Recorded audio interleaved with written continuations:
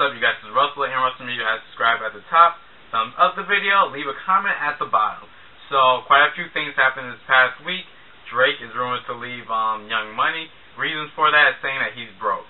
So what they're saying is that Drake is spending almost 80% of his paycheck that he gives to him has to go to Birdman and Lil Wayne. Stuff from endorsements to anything that he has to do, from performing to performing his songs to security. It's on their team, so he has to give them the money for using their security, regardless if he needs them or don't. If he's using them, he still has to pay them. So they, under his contract, he has to give them a lot of money. And some people are saying that's why the rumors are speculated to come out. Though he's not broke on the normal people's terms, but as being the newest and hottest, latest rapper out there, he's not making as much money, rumoredly, as he should be, because 80% of his paycheck, or some more than 80%, is going to Birdman and Lil Wayne. Now, if he's trying to get into movies, because we all know Drake is from Degrassi. That's where he started off his career as an actor. So, of course, if he wants to go into movies, he's going to get that big, fat paycheck. He wants to make sure he's going to get all of that. So, by him saying he wants to move on and go to another record label, rumoredly, he doesn't want to have them get 80% of that $5 million paycheck that he might be getting, or that $1 million paycheck he might be getting, because that's pocket change to him, like, from what he should be making. And so they're saying he wants to go to Rock Nation, but of course he goes on stage a couple of weeks ago and he told everyone that he's Young Money for life. So who knows, maybe it's just a rumor, but if he is getting 80% out of his paycheck, if I was him, I would think, guess, should I stay with Young Money, or should I, move forward and not have to pay so much money out of my own, get so much money taken out of my paycheck and give it straight to them. Rihanna released a new single this week, rather not a new single, a remix to S&M. And it's basically just a regular version with a couple of verses from Britney Spears and their voices switch on and off. I don't think it was a necessary remix. The song's not that great, even though it is like number 2 or number 3 on the charts right now.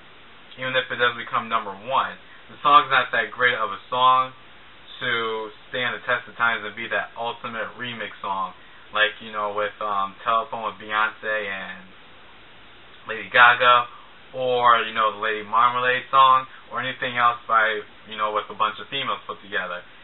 It's not a great song, and the remix is even worse. Britney Spears sounds kind of nasally on it, and, there's a lot of stuff. It's just not a good song at all. And, it wasn't necessary. And the thing I hate most about remixes like this is when it's one person's voice is pre-recorded weeks ago. It's not like they were in the studio at the same time, or even if they even switch up the lyrics or anything. Everything that Rihanna does is the same exact thing as the regular song. They just took one verse from out of her part and put Britney Spears' voice there instead, like the Rihanna, Chris Brown, Cinderella, Umbrella song. It was like, this is the original song, but Chris Brown has added 2 cents to it. It's nothing different from Rihanna's actual version. I hate when people do remixes like that. Almost seems as though like there's no connection or there's no unity between them. It almost seems like it's 2 separate things. But anyways, Britney Spears also released her latest video, or rather, the director's cut of Till the World Ends, and it's just dancing, and it's what we expected. It was in high energy dancing. It's the same exact dance routine as she has done in the past, in this recent, era of music of hers. And her choreographer, Brian, was on his Twitter page, and he tweeted that he's not here to make hair flips and choreography. He's here to make routines for dancers. And he's upset that a routine, I guess, that he made for her is in the video. And a lot of people are upset with him, saying that he's not doing a good job making choreography. It's not his fault if Britney Spears isn't putting 100% into his, to her craft, into her into her choreography. He can't fault the guy for doing what he could do best for her, because he can't make her perform any better than what she's actually doing herself. And she's not trying to do any better. I mean, I wouldn't try harder if my last concert, which was a circus one, did so much more money than any of her other concerts when she put 200% out. When she only did 50% out, threw 50% of her energy out there, she got more success. So to her, probably her brain is like, why should I tire myself and hurt my feet in these heels when I could just walk around the stage and, not do much and still get paid the same, better reward for it. Never know. And Beyonce also had a lot of stuff leaked out this week, and it was for a new single for Girl that's not out yet, but it's something totally different than what we expected from a typical Beyonce song. It has a lot of it's not techno, it's not the same sound that we hear a lot of people doing right now, so I'm happy about that. It's a very female empowerment song. The video is supposed to have about 200 dancers in it, and it's supposed to have very few men in it, and except for a couple of African dancers. It's supposed to have like a nice, African heritage vibe to it. And it's about her being the ruler of the world and saying that we run this, saying that the females run this, run the country. And it's a typical sort of Beyonce empowerment song, and yet it's mixed with Diplo kind of flow with it. I'm kind of disappointed in the fact that he recycled a already used beat that he did for another song, and for it to be her first single, he should have gave her something totally different.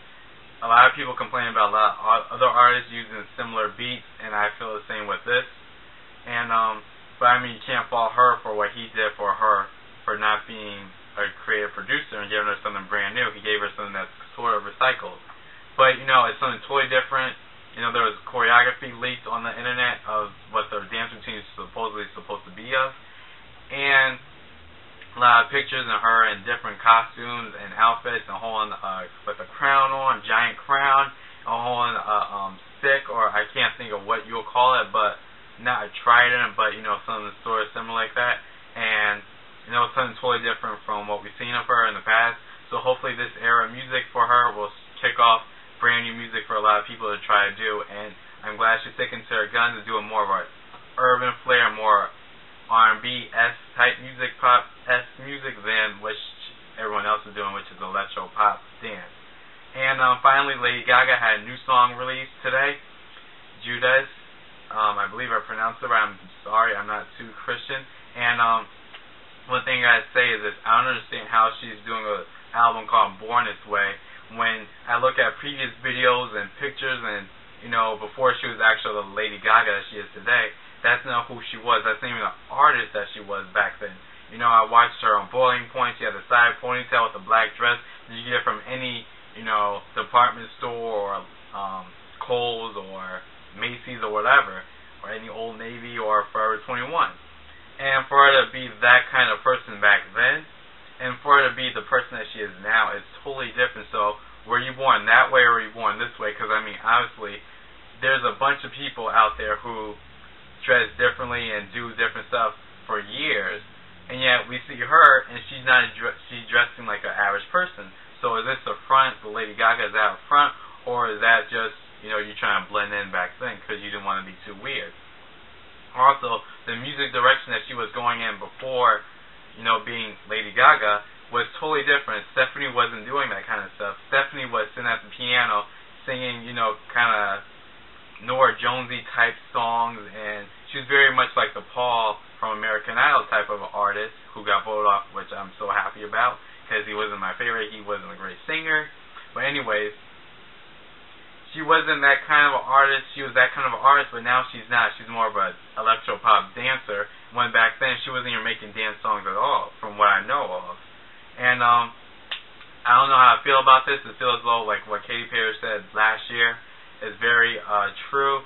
She's using Christianity and using the church to draw attention to herself, and it's very easily done if you're going to use Christianity to make people talk about you. And everyone's going to talk about the video because of the fact that she's going to be having so many churchly type views in it. But again, it's only just attention seeker. She's not doing anything really creative. The song isn't anything brand new. Like I said before, Bad Romance and Paparazzi are two of my favorite songs from her, and that seems as though she lost that flair with trying to do so much at one time. And it's nothing brand new, and I'm really disappointed with the music she's coming out with right now.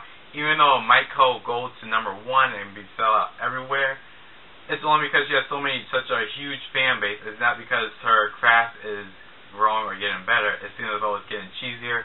The song has like 20 words in it. It's very repetitive.